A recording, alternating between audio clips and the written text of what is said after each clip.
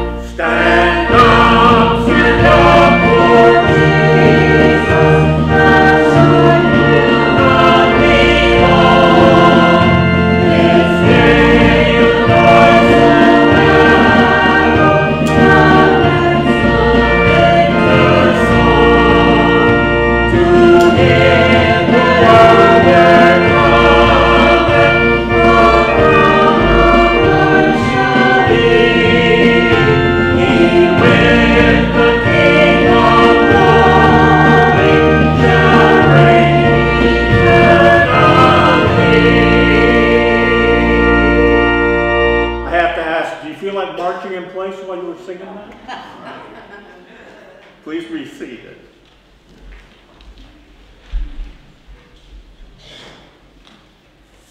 And may your hearts be fully committed to the Lord our God, to live by his decrees and obey his commands. Thank you.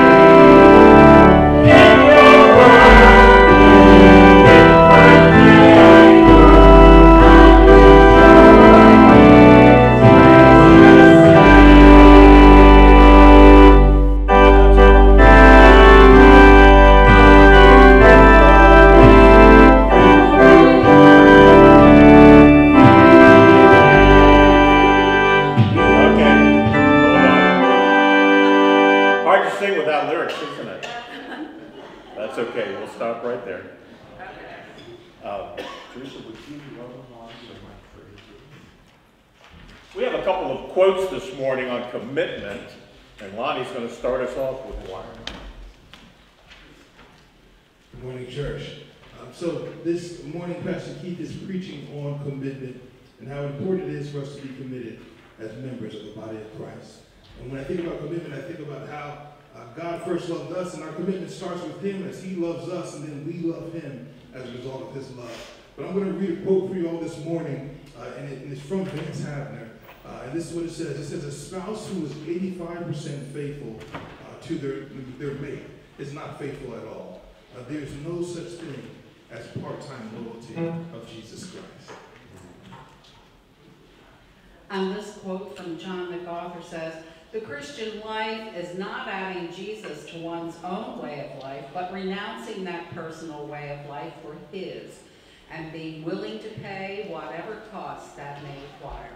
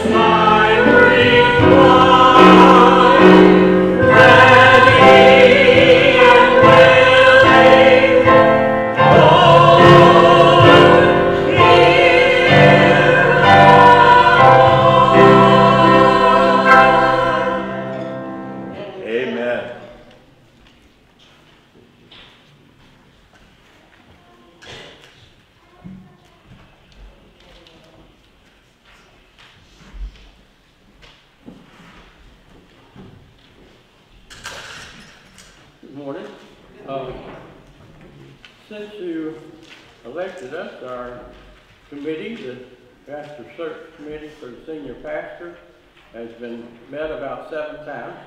And during those meetings, Pastor Keith has been with us conducting training for the committee, as well as other things that are in process, in particular developing steps of the process, which include developing a profile for the position of senior pastor, a profile of the church's health, and then a profile of the Middle River community.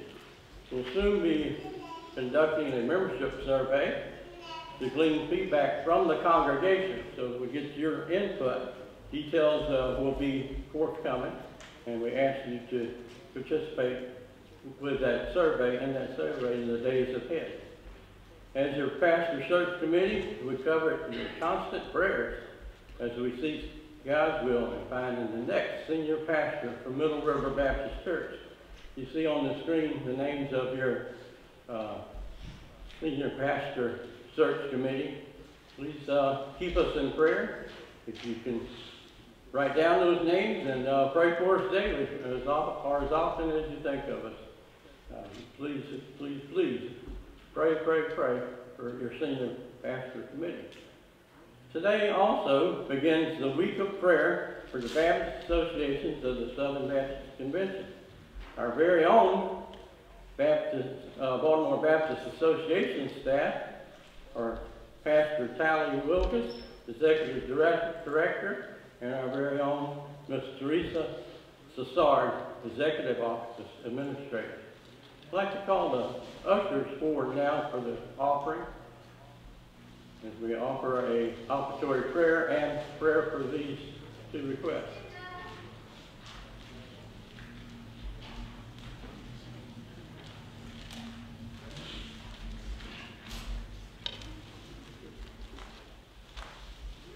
Heavenly Father, we thank you so much for this time of worship, that we can lift you on high, that we can praise you and serve you and learn more about you, and to hear from your word and through our pastor as he speaks the word of God and preaches your message to us today. We ask your blessings on him. We ask your blessings on the message, that your word will accomplish all that you have sent it forth to do. We pray for our pastor search committee, that you would lead us and guide us and continue to move us toward the person that you have called for Middle River Baptist Church as our new senior pastor. So you would lead us into the future, into this new time and very complex times that we are facing in our world today. We pray for him, we pray for your leadership, that we will go from here and forward to accomplish great things for you and attempt great things for you. We pray that you would also be with our Baltimore Baptist Association, along with other Baptist associations of the Southern Baptist Convention. We pray especially for Pastor Tally Wilkes, our Executive Director, and Ms. Teresa Sassard, that you, our Executive Office Administrator. We ask that you would so bless them in their daily walk and their daily work that they do for us, and especially what they do for pastors and churches. They are such a blessing to so many throughout our here in the Baltimore Baptist area, but also throughout the Southern Baptist Convention. We ask your blessings on them, and we ask your blessings on this tithe and offering, that they may be used to glorify you in your work and in your kingdom throughout the world. In Jesus' name we pray. Amen.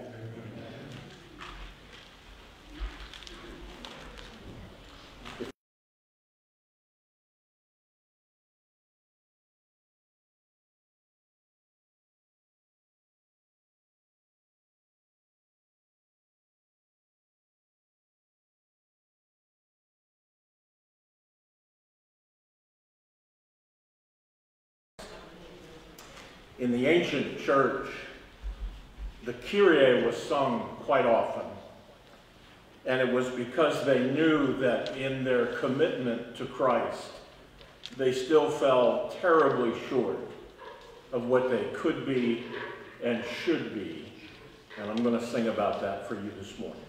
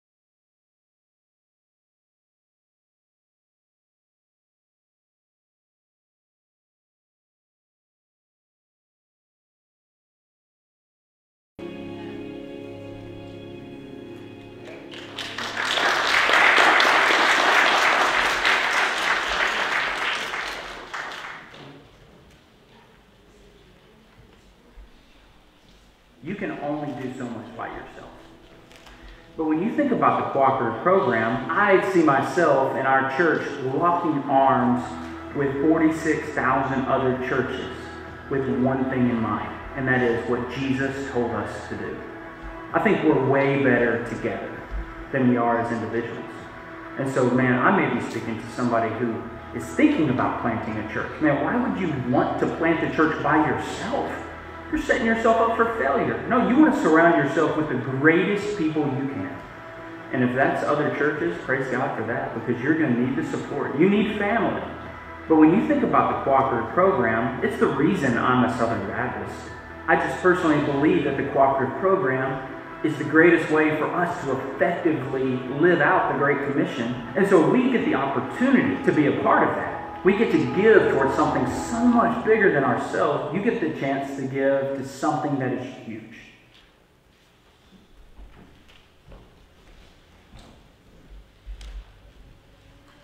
Amen. We are blessed to be a part of the cooperative program, that our monies go to so many different areas and touch so many needs, whether it be missions abroad or at home here.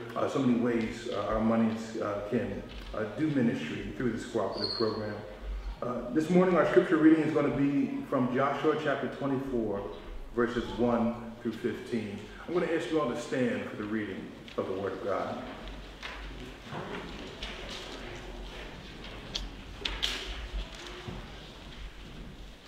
Joshua gathered all the tribes of Israel to Shechem and summoned the elders, the heads, the judges, and the officers of Israel.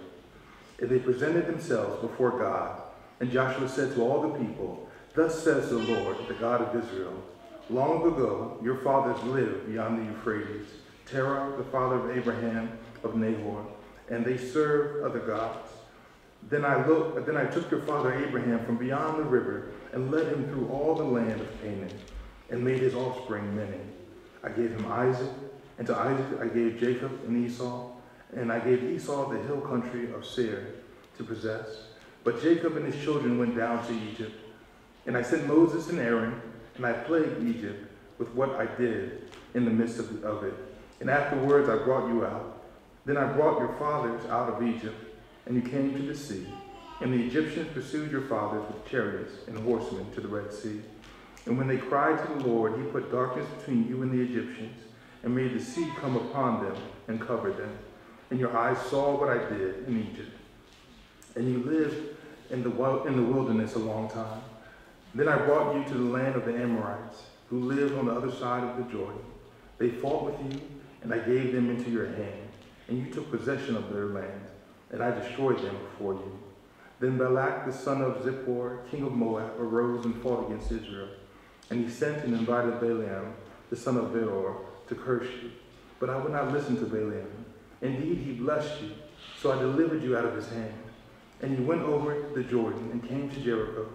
And the leaders of Jericho fought against you, and also the Amorites and the Perizzites, the Canaanites, the Hittites, the Girgashites, the Hivites, and the Jebusites.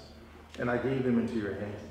And I sent the hornet before you, which drove them out before you, the two kings of the Amorites.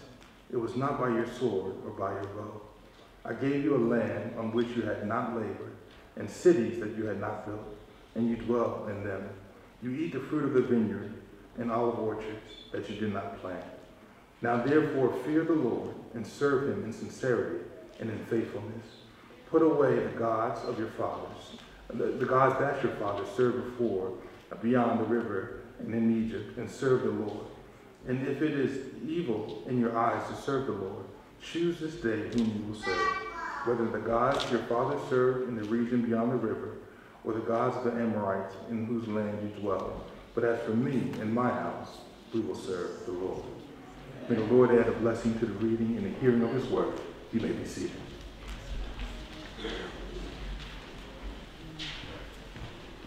Today, as we've been journeying with Joshua, we come to the end of our journey, at least for now, and we see that in chapter 23, Joshua gave a charge to the leadership before he died. And then in chapter 24, which Lonnie read part of just now, he gathers all the people together for another one of these covenant renewal services. And he charges and calls the people of Israel to commitment to the covenant God had made with them. In chapter 23, he had warned them about falling away, what we call apostasy, leaving the faith. He told them to cling to the Lord, to love the Lord, and that would keep them from falling away. Now in his farewell address, Joshua called Israel to the commitment, to the covenant. He knew this: without commitment, they were doomed. And so what does our journey in Joshua teach us about commitment? And I want us to look at some insights about true commitment to God. Now, first of all, commitment is motivated by remembering all that the Lord has done for you. Has the Lord done anything for you? Amen. Commitment is motivated by constantly remembering the commitment God has and all that he has done to us, for us. By rehearsing this, Joshua begins by rehearsing for them all that God had done for them. It's interesting, in these first 13 verses, in rapid succession, 17 times, I think, if you count them, in rapid fire repetition. Thus says the Lord, I did this for you, I did that for you, I did that. 17 times God says, I did it. You didn't do it, I did it. God says, I chose you. Look in chapter 24, in the beginning of chapter 24, along about verse 3, he says, then I took your father Abraham. I went and called Abraham. He was in a family that served other gods. And you see, God called Abraham and started the nation Israel. God says, your very identity is because I called you to begin with. If it hadn't have been that I initiated it, you wouldn't be the people of God. If it hadn't have been for God's grace and moving toward us, we would not be the people of God at all. God says, I chose you. I called you. God takes the first step, you see, in your salvation. If you've got some yearnings in your heart today to move to God, it's because God's moving toward you first. God chose you. Jesus said to his disciples, I chose you, you didn't choose me. And so God's grace comes to you. And then God says, I delivered you. Look in verse 5. He says to Israel, and I sent Moses. You know that guy, Charlton Heston, some of you remember him as. He says, I sent Moses down there, and he was the great deliverer who helped you to exit out of Egypt. I delivered you from those plagues. I sent those plagues as judgments. I did it all. I sent those judgments on Egypt, on Pharaoh. He says, I delivered you. He says, I guided you. Look in verse 8. He reminds them, I brought you. You didn't bring yourself. I brought you to the land of the Amorites who lived on the other side of the Jordan. They fought with you, and I gave them into your, notice, I gave them into your hand. You didn't do this by yourself. And you took possession of their land because I promised it to you and I gave it to you. God says, I guided you. He says, I chose you, I delivered you, I guided you. You notice God's doing all this. He brought them into the promised land. It's what we've been studying in the book of Joshua. And he says, I gave you the power to do all this. I empowered you. Look in verse 11. And you went over the Jordan and came to Jericho. You remember that walled-in city, that great fortress. And the leaders of Jericho fought against you. All these Amorites, Perizzites, Canaanites, Hittites, Girgashites, and termites.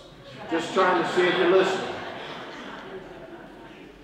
He says, I gave you the power to defeat them. I empowered you. Now, has God chosen you in Christ? Yes. Has God delivered you through salvation through Christ? Has God guided you during your lifetime by his grace? Has God empowered you to do things in his service? Yes, you see, God is reminding them, remember all that I have done for you. And this will, you see, keep you committed to me. This will keep you faithful. It's when you take for granted those blessings, you see.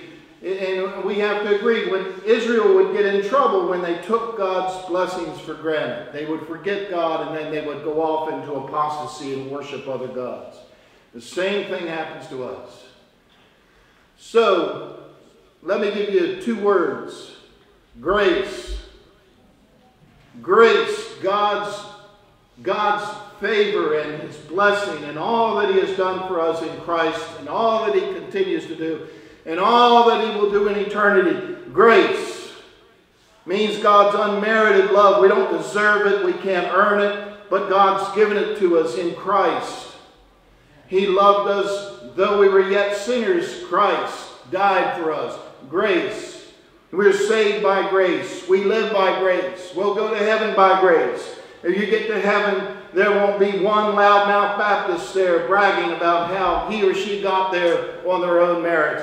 They'll look and say, I'm amazed I'm even here. But by the grace of God, I wouldn't be here. Grace, grace, grace. But grace always leads to gratitude. And a deep sense of gratitude is what will motivate you to be committed. That is why we are committed. We are not committed to God in order to be saved. We are committed to God because we have already been saved by grace. And grace is what motivates us. You know what? I heard a story one time about a guy that was motivated. And he was being chased by a bear. And this bear was hot on his tail. And he ran as hard as he could. He thought, oh my Lord, he said that bear's going to eat me alive. I better run as fast as I can. And he took off running. And the bear kept getting closer and closer to him. He saw a tree limb about 15 feet off the ground. He said, my only prayer is to jump for that. Run and jump as hard as I can and catch that tree limb. Maybe I won't get eaten up by this bear. He took off running. The bear was hot on his trail. And he ran as hard as he could. And he leaped and jumped to catch that tree limb. And he missed it. But he caught it on his way down. Now what that means is he was so motivated he jumped higher than he ever thought he could jump.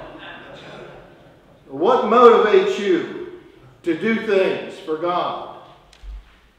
I doubt nothing. If the cross of our Lord Jesus, the grace of the Lord Jesus that God showed us at the cross, if that doesn't motivate us to commitment, I doubt anything ever will at all. I could get up here and guilt you into commitment. I could get up here and scare you into commitment, but it is the love of God in the cross, the grace of our Lord Jesus Christ that motivates us to commitment. Yesterday I did a funeral for a dear friend who died of ALS. It was a draining day. I was really close to him. And after 6 years of his struggle with ALS, he went home to be with the Lord. In fact, I went over to see him in March. He lived in Delaware, and I went over there, and we went out and ate oysters. He loved oysters, and he took me out. His wife had to actually feed him because he couldn't use his arms. And we had such an enjoyable time. His name was Jim. I will never forget Jim. And that time we went over there, we went back to the house, and he sat me down, and he wanted to tell me everything that he wanted done at his funeral. I've not had many people sit down with me themselves and say, I know I'm going to die. Here's what I want you to do. Here's what I want you to read. But everything he wanted me to read and everything he wanted me to say was recalling the grace of God in his life through what Jesus had done, through scriptures, through the message. Well, years ago when I started pastoring Liberty Baptist Church, I didn't know Jim very well, and he became a deacon eventually, but he was kind of a nominal Christian. The only time I saw him was at the back door. We shake hands, I'll see you next Sunday. We really didn't know each other that well, but then he got in a small group, And one night we were studying the Bible, and I was visiting this one of our what we called growth groups. Jim was sitting to my right, and they began to pray in the group, and Jim began to pray and he began to weep. I wasn't too spiritually attuned at the time as a pastor, and I thought to myself, what's up with Jim? I'm thinking this while our heads are bowed. There must be something wrong with Jim. He must have a problem. Maybe he needs some counseling. Wasn't anything wrong with Jim whatsoever. Everything was right. He had been reading through the Bible, and he had begun to grasp what grace meant. And he began to grasp the great teachings and doctrines of grace in the Bible through Jesus Christ. It so overwhelmed him that it was like he was a mechanic at the U.S. Air, worked on airplanes, great mechanic, worked on airplane engines. But it was like God put a new jet engine in him. And he was motivated now to love God, love people, be generous, serve. It was like he had a spiritual awakening, and that gratitude he had for the grace of the Lord Jesus that was awakened in him motivated him to live for Christ and be committed to Christ. That's what we're talking about here. We're talking about commitment is motivated. It's motivation. But it's always by remembering all that God has done for you in Christ. God says, I provided for you. Has God provided for you? He says in verse 13, the land you enjoy, the cities you're in, the vineyards, the olive groves. You didn't get this stuff. I gave it to you. God had done it all. Everything they had, Israel, God had given it to them. Now think about all the Lord has done for you and His grace. Bring to mind those memories. This is a gratitude is a defense. It's a strong defense against a heart that tends to be prone to wander from God and leave its first love. So always keep going back. You say, you know, Joshua is preaching his last sermon here. You say, Pastor, if you knew you're going to die tomorrow, what sermon would you preach? I know exactly what I would preach. I'd preach from 1 Corinthians chapter 15, verse 3 and 4. Paul said, I delivered to you as of first importance. You see, because I think that Paul's saying this is the most important message you'll ever hear in your life. The gospel. He says, that which I also received, that Christ died for our sins in accordance with the Scriptures, that He was buried, and that He was raised on the third day according to the Scripture. That's what I'd preach on. You know why? You say, why would you preach on that? I would preach that because it's the gospel, and I owe everything I have and everything I am because of that message, the gospel. And that's what keeps you committed, remembering the gospel. Grace and all that God has done for you. To God be the glory. See, that's the way to live. To God be the glory. To God be the glory for the things He has done. With His blood, He has saved me. With His power, He has raised me. To God be the glory for the things He has done. Not us, He has done for us. Just let me live my life. Let it be pleasing, Lord, to Thee. And if I gain any praise, let it go to Calvary. It's a great song, isn't it, Bruce? I told you about that, you probably sung it, wouldn't you? Commitment is motivated by remembering all that the Lord has done for you. What else is commitment according to Joshua? And number two, the second insight about this kind of commitment is that God calls us to, that Joshua called Israel to, is that commitment requires choosing whom you will serve. Make a choice. Get off the fence. Stop being indecisive. Joshua called the Israelites to choose whom they would serve. Verse 15, it's a key section here. Choose this day, Joshua says, after rehearsing all of what God had done for Israel, running them through their history up to that point, Joshua now says, make up your mind. Choose this day whom you will serve.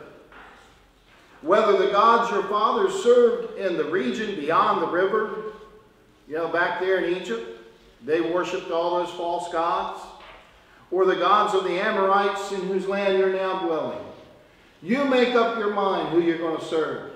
You're going to serve those gods which really are no gods at all, those gods with the little g, or are you going to serve Yahweh the God? He says, choose. Choose who you're going to serve. Paul says the same thing in Romans chapter 12, verse 1. He says, so then, brothers, in view of God's mercies, if you study the book of Romans in the first 11 chapters, Paul rehearses everything God has done for us in the gospel. He gets to the end of chapter 11 and he says, oh, the greatness of God. And then in chapter 12 he says, so then, in view of God's mercies, present yourselves. You see, in light of what God's done, present yourselves as a sacrifice, not a dead sacrifice, but a living sacrifice, not a lifeless sacrifice, a living sacrifice, a holy sacrifice, where he says in that text, it's just your reasonable, logical service in light of what God's done. So make a choice. Choose to make a commitment. Each person must choose for himself. Make up your mind. Bruce, I didn't know he was going to do this, selected that quote in the service today by Vance Havner. And I had heard a story.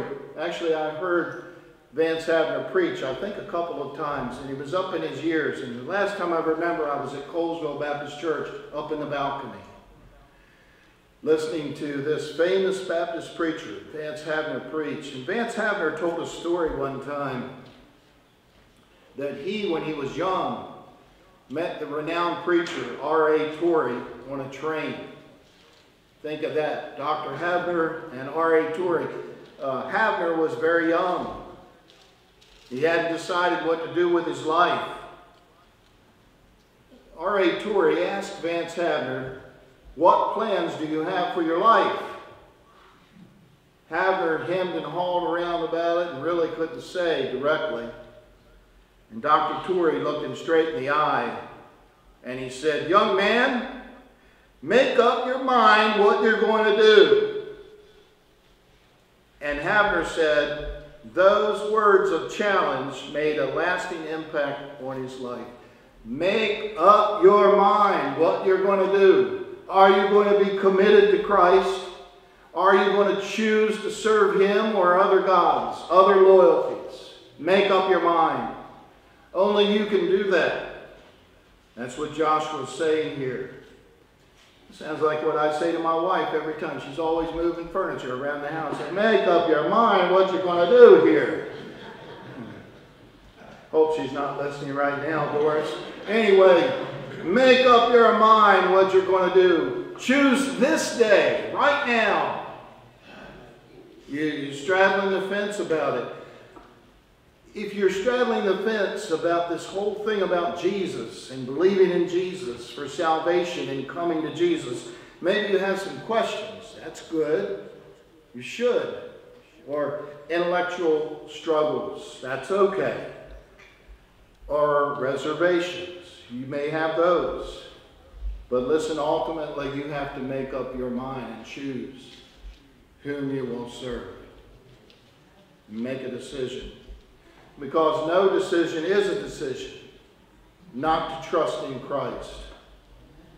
What else is this commitment according to Joshua? And Joshua, hasn't he been a model of what commitment is all about? He wasn't perfect, but he was a great leader and he obeyed God in everything the Bible says that God commanded him to do. And he was a committed leader. Thirdly, and think about you now, Middle River, as we soon will be celebrating your history. Commitment can have positive results on future generations. Commitment now can affect future generations. Joshua's commitment influenced other people. Now verse 15 is what we used to hang a little plaque in the house. I bet you some of you have it in your house or have had it in your house. Do what you want to do. But Joshua said, y'all do what you want to do. Make up your mind whom you're going to choose. But as for me and my house, me and my family, we will serve the Lord. You see, Joshua was willing to state that and live that and model that and exert his influence on others in his generation. Our commitment to serve the Lord now, not tomorrow, not next Sunday, not next month, not next year, not when I think I'm going to die. Our commitment to serve God today can be used to draw others to Him now. I remember when my wife and I were dating, we had family members and friends who weren't Christians. They didn't believe, and we just kind of came up with an idea. One night I remember we went out to Friendship Airport. That's BWI in case you don't know.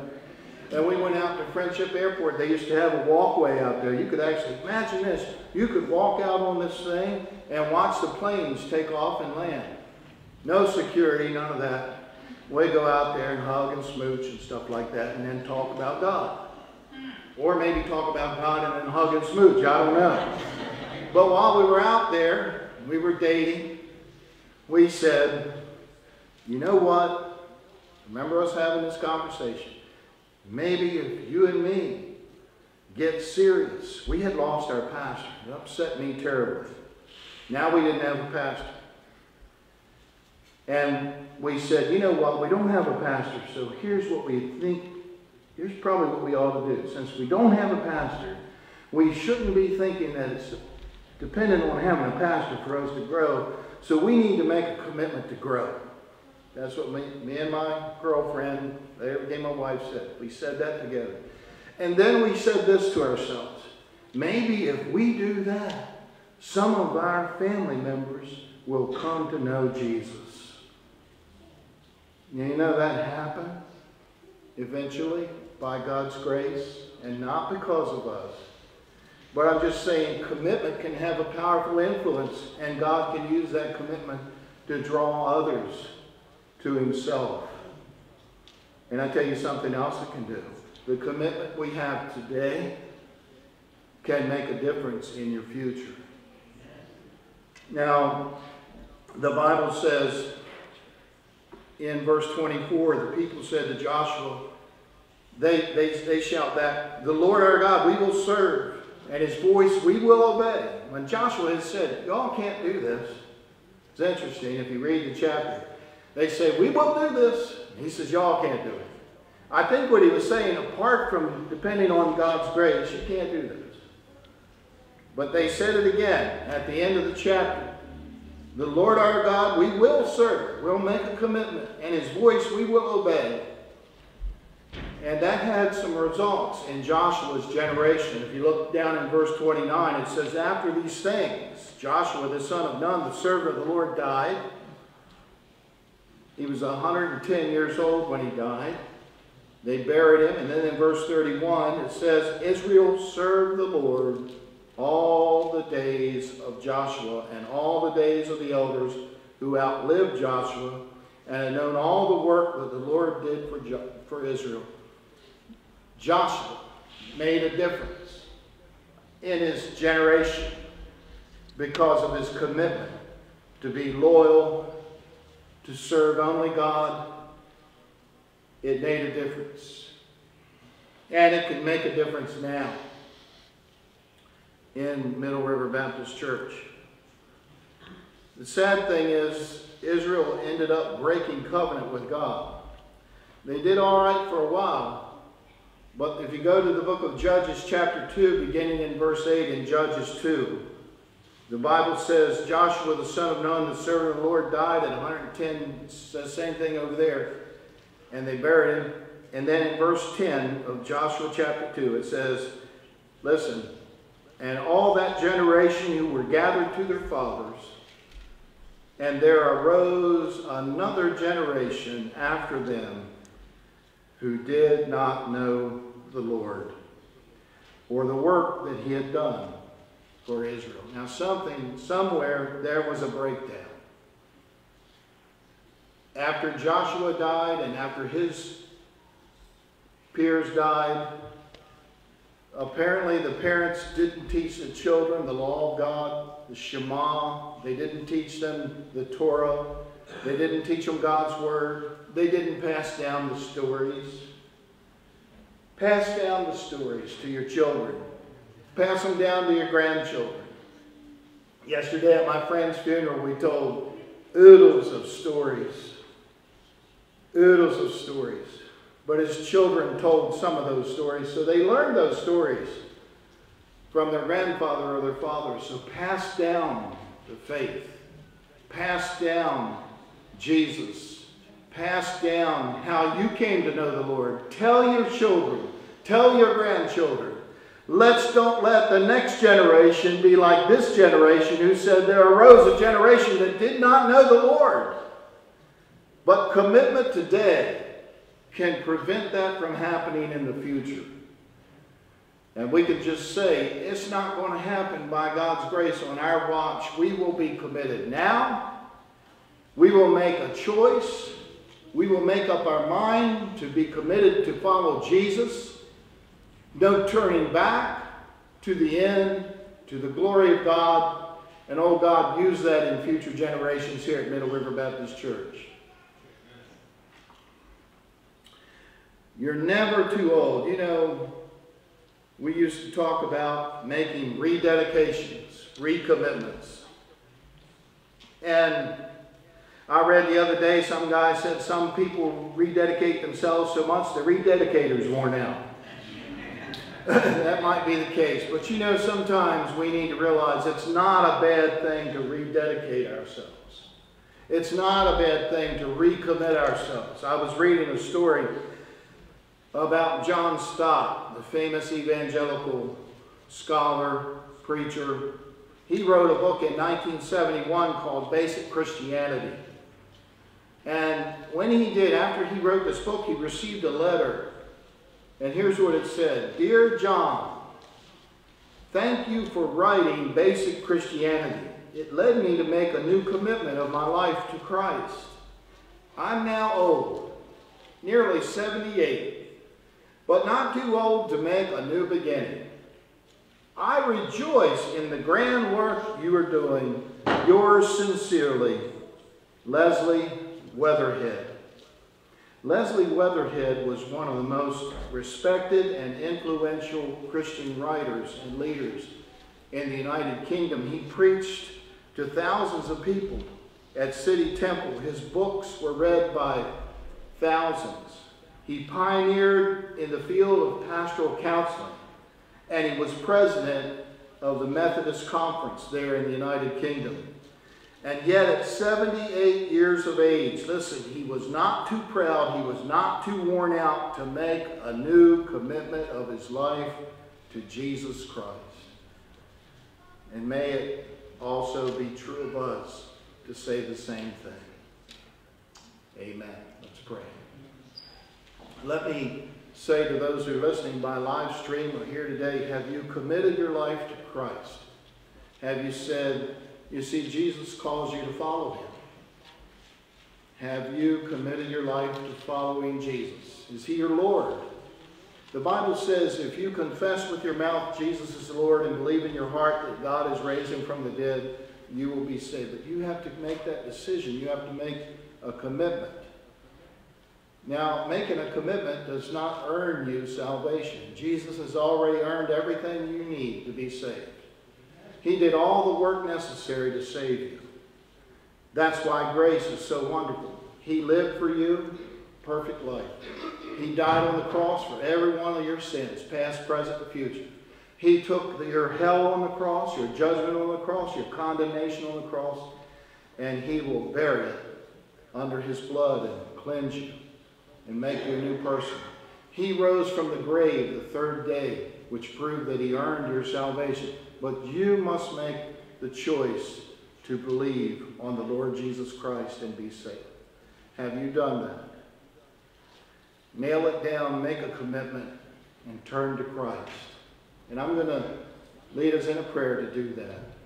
And if it's your choice today to make a first-time commitment to Christ, you can take one of those cards in the pew and indicate that and hand it to me at the back, or somebody here, Pastor Lonnie or Pastor Bruce, and we will help you to know how that you can follow Jesus. Your life will never be the same if you do. Let's pray. Father,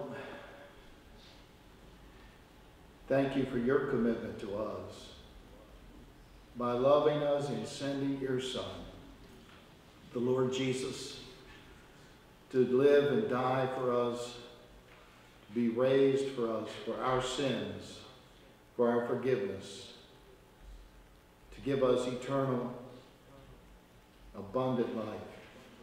I pray for those who may be listening today who have yet to make that first-time commitment to Christ, to take up their cross and follow Jesus, that today they will turn to you and say, Lord, I do believe in you. I believe you died for my sins. I believe you rose from the grave. And Lord, I want you to come in. I open up my life to you today, and I want you to come into my life. Forgive me of my sins. Make me a new person. Help me to follow you. Lord, we thank you today. We thank you for your abundant grace. And may we all make this decision today to renew our commitment to you. In Jesus' name, amen.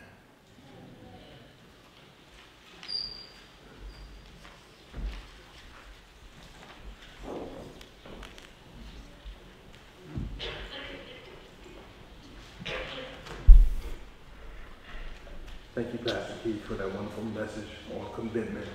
Before we leave this morning, I just have a few announcements for you all. Operation Christmas Child is happening again. We're doing it, and so the boxes will be due on November the 15th. If you have any questions or need more information about it, please see Gail Owen about Operation Christmas Child. It's a great way to give and touch lives of children in the Christmas season. Also, this is the Associational Missions Prayer Week, so please keep our association in prayer, the BBA. We talked about it earlier. Don did a wonderful job. Please pray for Pastor Talley and Teresa and everyone who works with the BBA. I just want to remind you all that we do have a budget discussion this evening at 5:30, so it'll be right here in the sanctuary. So just remember, we have a budget discussion today at 5:30. And lastly, our refresh service is still going, so if you have not checked it out and you're interested in it, please join us. We meet here every Sunday at 4 p.m. All right, let us pray. Father, Lord, we thank you, Lord. We thank you for your love and your grace, Father. We thank you for your commitment to us, Lord, that you loved us and you demonstrated your love through your Son, Jesus, and his death on the cross for our sins, Lord. Lord, and for the fact that we can be reconciled to you, Father. Lord, and we thank you just for your blessings, Lord.